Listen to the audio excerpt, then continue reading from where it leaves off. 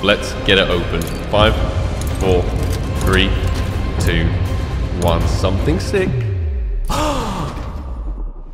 What up, everybody? Welcome to, as I'm sure you can guess by the title, opening one of every souvenir package ever. This includes every single collection that souvenirs are possible to drop in, and also every single major that has ever happened in CSGO. This took me quite a while to put together and cost me a few thousand, so your like on the video would be highly appreciated before we start. Let's dive into it. The very first major ever in CSGO was DreamHack Winter 2013. These packages are the very strange packages that just give you a little countdown and then show you what weapon you got. You don't even get to see what's in it. However, you can get some ridiculous items that are really rare that are actually really expensive as well. So let's count it down in 5, 4, 3, 2, 1. Glitched R8 would be amazing.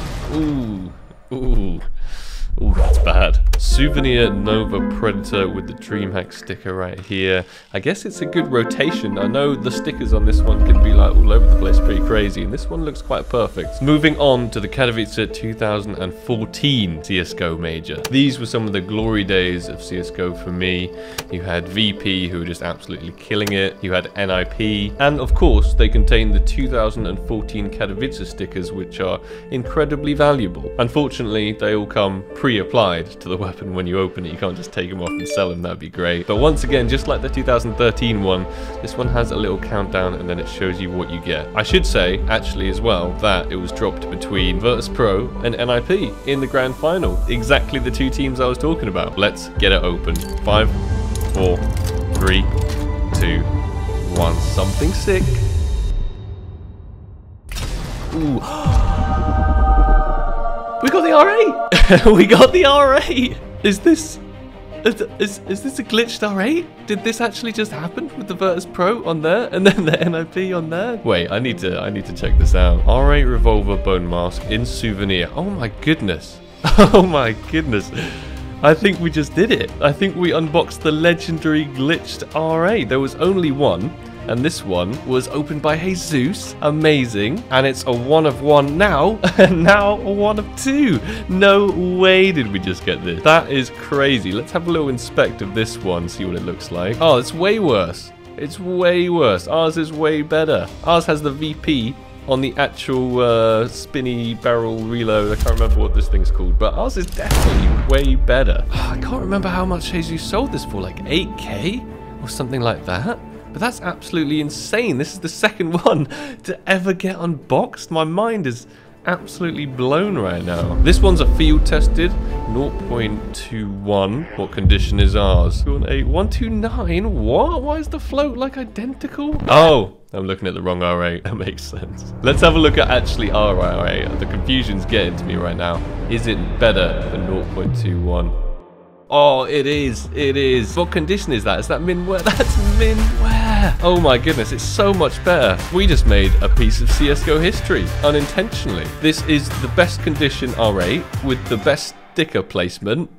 A 1 of 2 now. Absolutely insane. I'm a little bewildered by that one. Did not expect that to happen whatsoever. What an absolutely legendary R8. Second one to ever be unboxed in like, how many years now? 10 years? Crazy stuff. Let's move on. After the Katowice 2014s, I can't go over how sick this is.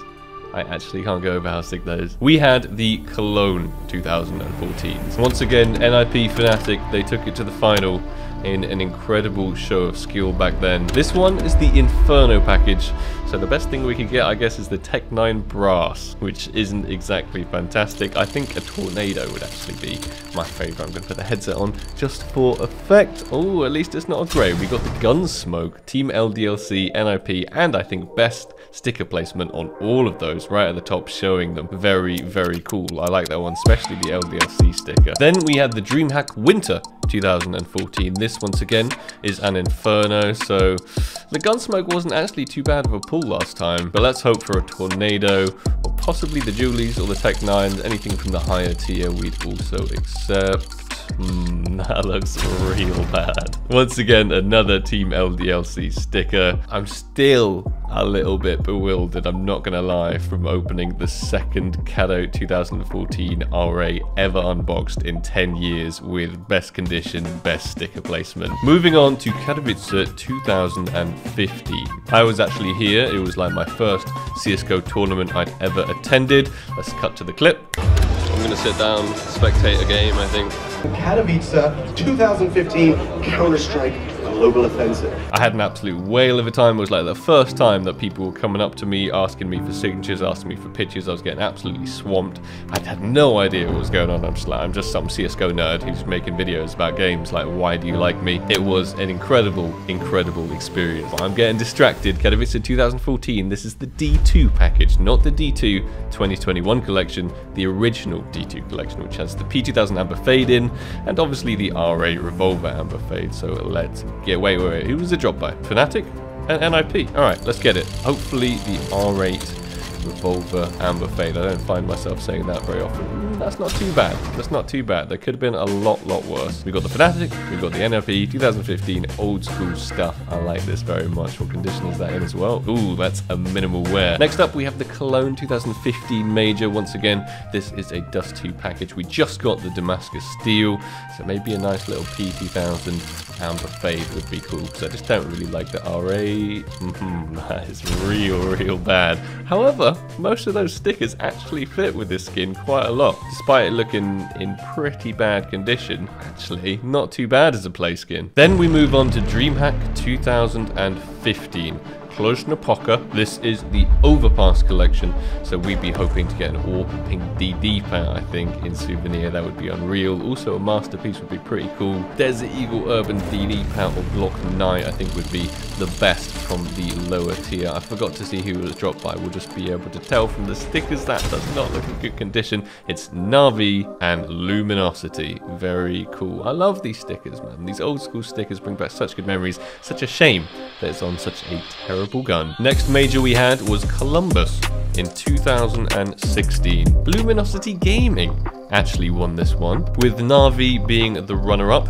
However, this was dropped between CLG and Gambit. The Mag 7 Bulldozer would be the best pull from this. I think the Ump Blaze would be pretty gangster as well if we managed to get that. 2016, show me something sick.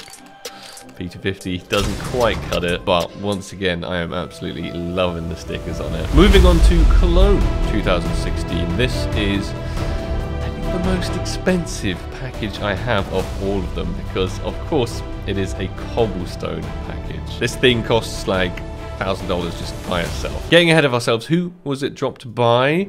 SK Gaming and FaZe, and it was signed by Rain. That would be a pretty damn cool D-Law to get. We've already got one absolutely incredible, insane pull this video. I highly doubt we're going to get a D-Law, but let's open it anyway, just for the nostalgia. Let's make it souvenir D-Law number 2. Let's go. Come on, show me that nice, shiny red.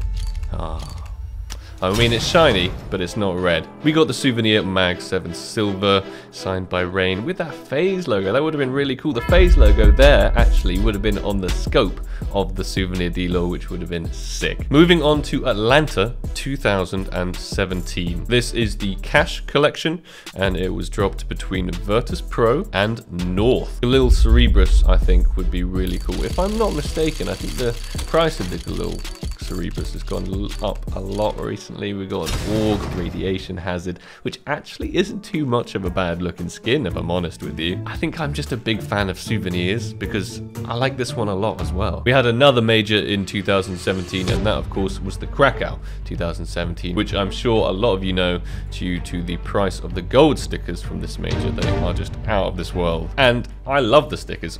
I keep getting ahead of myself. Who exactly was it dropped between? SK Gaming and Immortals. I would love an all pink DD pack, so let's get it. Show me that restricted item.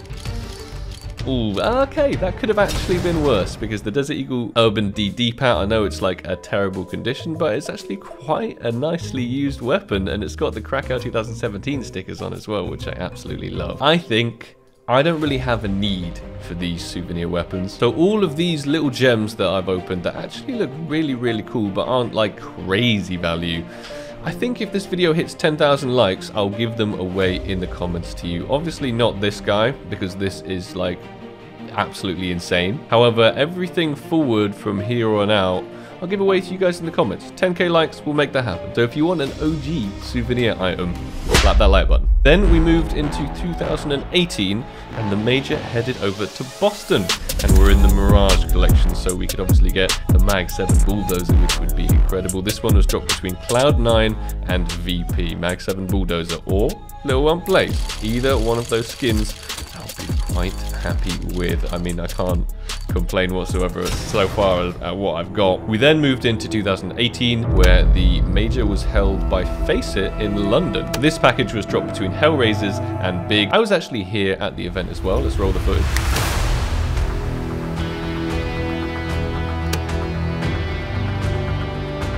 And I had a great time. But the skins in this are not great. Maybe the Desert Eagle Urban Rubble would be good. I mean, the Tech 9 Quartz is the absolute best thing you can get in this, but it's pretty lame, isn't it? Nobody actually uses the Tech 9. We'll get a Bison instead. The Hellraiser sticker is looking pretty cool. I appear to have missed a little cheeky 2014 Nuke souvenir package between Cloud9 and NIP. So let's get this open. We'd probably be hoping for the radiation hazard. We're skipping back in time quite a lot now. Ooh, another PP Bison. Irradiated alert. Those stickers though, man. The old school stickers, I love them. Where we should actually be in time is 2019, Katowice. This was the next major. Package dropped between Renegades and Astralis. I think Astralis at this time were on their absolutely stomping ground. They were destroying everything. I think they won like 3 majors in a row, including this one. The Orc Acheron. That would be pretty damn cool. The Glock 18 Nuclear Garden, that would be super cool. Also, the control panel, that would be very, very cool. But we know the odds of souvenirs. We know they're not exactly fantastic. Well, at least it's not an industrial. We also got another package right here. The Cologne 2014 that I missed. Epsilon and Team Diggy. Let's get this one open real quick. Tech 9 is the best thing that we could possibly get. And it's going to be a Nova. Nova Walmart. Oh, Dig stickers looking fire. Back to 2019 where we should be. It is the Berlin souvenir package. It is dropped between Astralis and Avantgarde. Ah, ooh, safety net. Safety net. That's going to be super cool. Maybe an integral. I know those are really rare as it is. So a souvenir integral would be very, very nice. The MP9. Was that orange peel? No, the slide. We're getting into modern day territory real quick. The Stockholm 2021. This is the ancient souvenir package. This is when the 2021 collection started coming in and they changed from the OG collections into some new skins. This one was dropped between Na'Vi and G2 in the grand final. Best thing we could get, obviously, the Welcome to the Jungle. That would be incredible to get in souvenir. Absolutely incredible. Let's get it open. Let's see what we get. Oh, it's going to be, is that the, it looks like the motherboard, but it's not the motherboard. It's the tall grass. Next major was the Antwerp 2022, which I also attended. Let's roll the footage.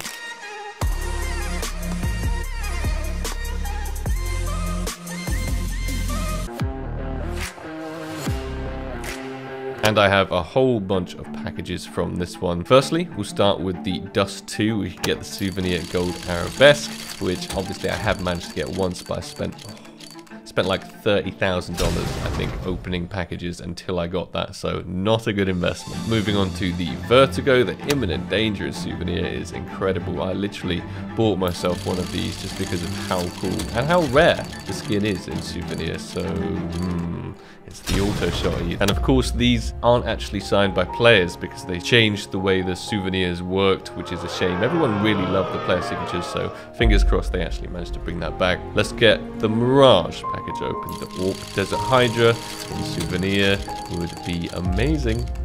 Well, instead we're going to get the P250 and it's the Drought, which I feel like looks a little bit like the Gunsmoke but with different colors. Moving on to the Overpass, we could get the Masterpiece or the Orc Pink DD Pat. I honestly think the Orc Pink DD Pat might be a little bit cooler.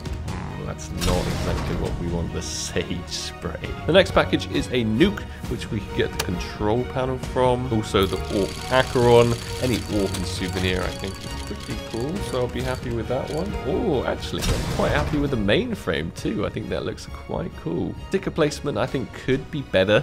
I think if we replace this PGL tournament sticker with the Na'vi and then put that right at the back, which is actually possible on these souvenir items because you can actually buy every single sticker here on the market apart from the collection sticker. So you can't get the nuke one. This is the one you can never scratch, never remove. However, you can rearrange all of these stickers and nobody would ever know. Final Antwerp package, which is the Inferno. We'd be hoping for an integral. We'd be hoping for a safety net, maybe even a little check engine USPS. That would be very cool as well. It's going to be an AUG, not my favorite looking skin. And last but not least, the most recent major that we've had, the Rio 2022 Nuke souvenir package. Same skins as last time because we just opened an Antwerp Nuke and they didn't release a Nuke 2021 collection with new skins, so I think this is like the OG collection. But let's get it. Let's stop talking. Our very final souvenir package. It's a P250. It looks in good condition though. Facility draft. Well, this was opening one package from every single major that's ever taken place and from every single collection that's ever been put in the game, souvenir-wise. I don't know how I did this. This was really a shock to me. This is the second one ever unboxed in the whole world, and it is better than the one Jesus unboxed. I'm sorry, Jesus. I'm really sorry. I beat you, and I didn't mean to. If any collectors have any interest on this, feel free to hit me up on Twitter. I believe that will be down in the description below. 10,000 likes, and I'll give away all of these things that I unboxed in the comments. I think this one's very, very cool. Slap that like button. Hope you guys enjoyed the video, and I'll catch you guys in the next one. Take it easy. Peace.